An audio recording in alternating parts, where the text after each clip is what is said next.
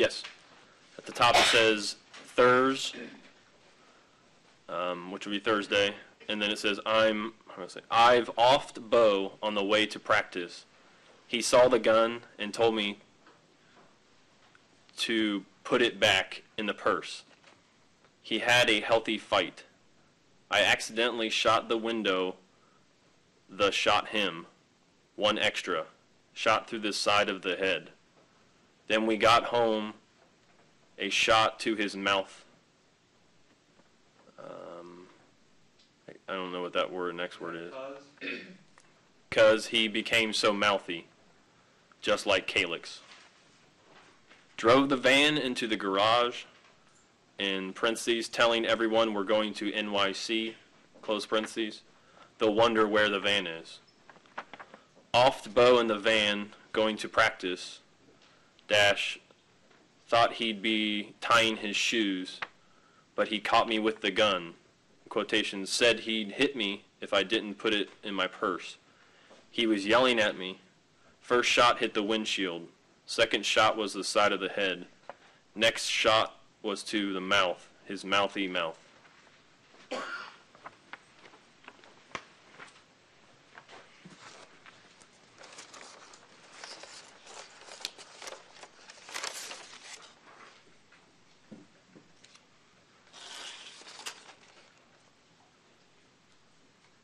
$33P, please.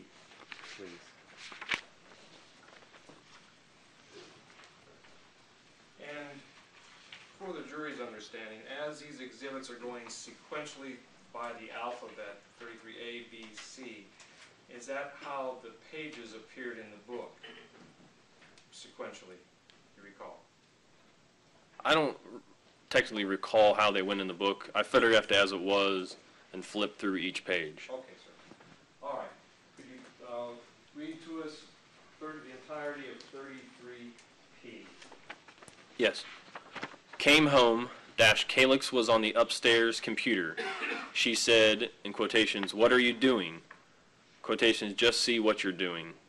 Walked up without her reacting and shot her in the right temple. Then shot her in the mouth, in parentheses, her sassy little mouth. From the computer, I wheeled her to her bed, wrapped in a towel so she wouldn't mess up her sheets too badly. Don't think I could carry to any bed. Maybe I'll try to bring him to my bed. I would like to die by Bo in our bed. That would be nice. Bo and I are going to heaven. Wish heaven for Calyx too. I would like to you can keep going? Yes, please. Oh, sorry. I would like to overdose and not use the gun. I've seen how much destruction it causes, and I probably won't get 2 shots off.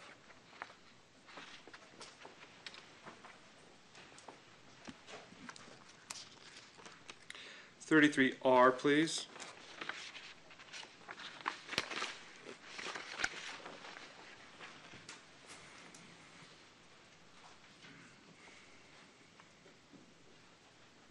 From the middle of the page with the word, starting with the word it, would you read that sentence and underneath it?